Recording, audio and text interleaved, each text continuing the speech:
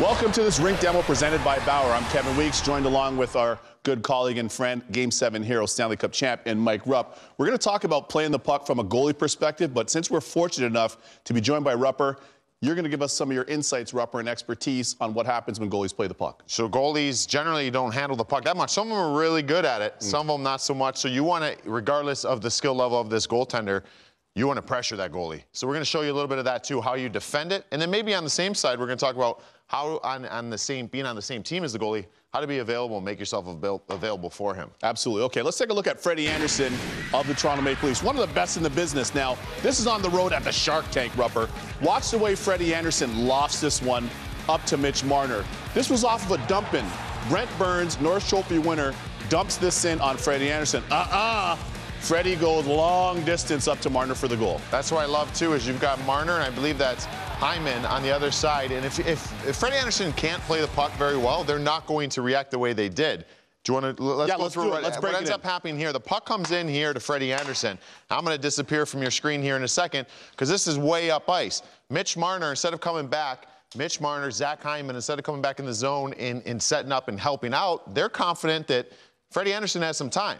So let's give Freddie a chance to make an offensive play. So what they end up doing is they're coming back towards their defensive zone, but then they realize he's got some time. You see Mitch Marner backpedaling. I'm out of the picture here. I'm going all the way down on the other side of the red line, and this allows Freddie Anderson to sky one out. Yeah, Freddie does this. This is Freddie's bread and butter. So Freddie catches it. He recognizes, his heads up. He's got a great presence of mind, and he just sends that the length of the rink down to Mitch Marner to the far offensive blue line. Mitch Marner goes in, instant offense. But what I love about this, Rupper, your point makes a lot of sense, is for you as a forward, you recognize that you're playing with Freddie, who has the strong suit of playing the puck. Not dissimilar to what you had in playing with Marty Brodeur. Yeah, and the interesting thing, too, is you never want, as an opposing team, you don't want to be one pass to beat more than one player. So what I mean by that is if there's a defenseman with the puck and he's coming out of the zone and he makes one pass can't catch two forwards because now you start playing the numbers against you. So what this does, by those guys bailing and going out, Freddie Anderson skies that one.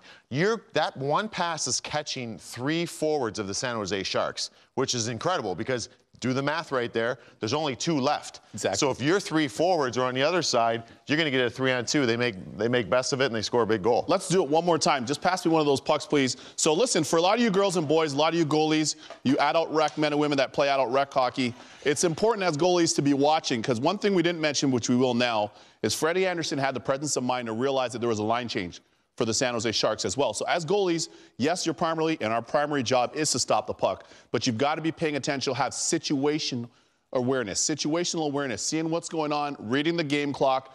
That's Mitch Marner now. Mitch Marner, the puck comes back to Freddie. Mitch Marner's all the way down the rink. He continues, he doesn't even begin to come back as per Rupper. He knows Freddie's got it. He knows Freddie can shoot it, and Freddie Anderson aptly recognized the play and just sends that the length of the rink. Mitch Marner goes in, automatic goal. So that's our first scenario. We're going to take a look at the second one now. Keith Kincaid plays it fairly well, but let's go to the tape on this one, Rupper. We're going to show the fans what happened. Deep in the third period, and I know what Keith Kincaid was thinking. I've been there many times. You're like, oh, wide open net. I might be able to get myself one here. And he doesn't get under this one. You can tell he flubs it. I know that feeling. He was able to bail himself out. His teammates help him. That look says it all. But maybe you could take us through that one from a player perspective. Well, I think on this one's a little bit different because you don't have, in that case, the Flyers are not right on top of them right here. So generally speaking, if the goalie's coming out and he's playing the puck, your job is don't guess. Don't anticipate where he's going. So if Kevin is the goalie, he comes out, plays the puck, and I'm forechecking in here. I'm not going to try to play a guessing game. I'm not going to try to wave my stick around and guess where he's going to go with this. That's not my job. My job is to get there as quick as I can because in general terms, he doesn't handle the puck as much as most of the other guys on the ice because he's not a skater. He doesn't handle it in that aspect. So I'm skating at him as hard as I can, stick on puck, and just force him. And in this case, Keith Kincaid tries to make a quick play, but you also have Flyer players clog in the middle of the ice.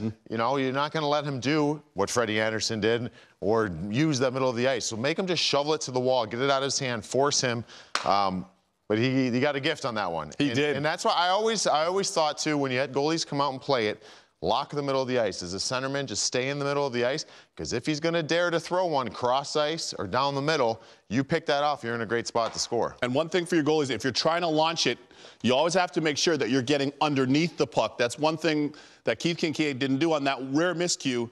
He tried to go direct, and he ended up flubbing it. It happens to all of us. Rupp, if you can get me one more puck, please. But you always want to make sure that you get underneath that puck and get some loft on it. That's the key.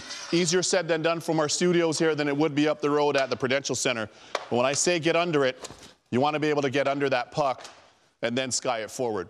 So that's just more the ideal play for Keith Kincaid. As I said, we've all been there. We've all made that mistake.